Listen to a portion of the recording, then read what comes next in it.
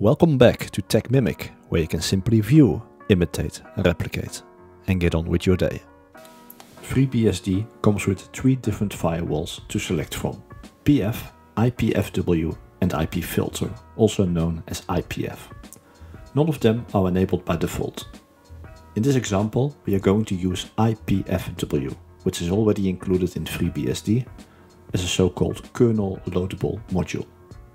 To check the current status of the firewall, type the command sudo service IPFW status. As you can see, the firewall is currently not enabled. To enable, type the commands sudo sysrc firewall _enable equals yes.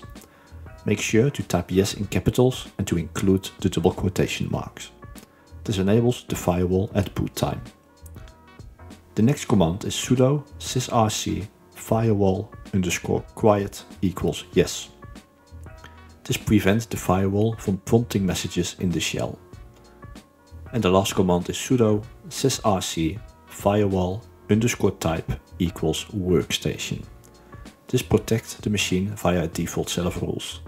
The specific rules can be configured in the file etc/rc.firewall.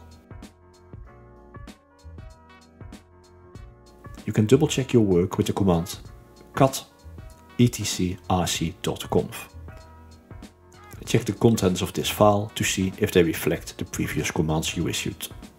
If you now reboot your system, the firewall will be started automatically on every start. As it is not started at this point, we can now start the firewall manually by typing sudo service IPFW start.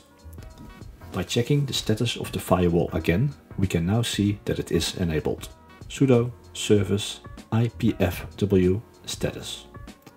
This could be all you need, but if you are running FreeBSD with a graphical user interface, you can install a graphical user interface for the firewall as well to make it a bit easier to manage. In GhostBSD, by default, IPFW is installed and actually already enabled. You can check this with the command sudo service IPFW status.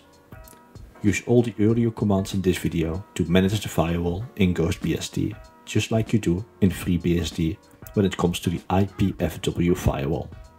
That's it, hope it helped, and if it did, please like the video and keep it up. Bye!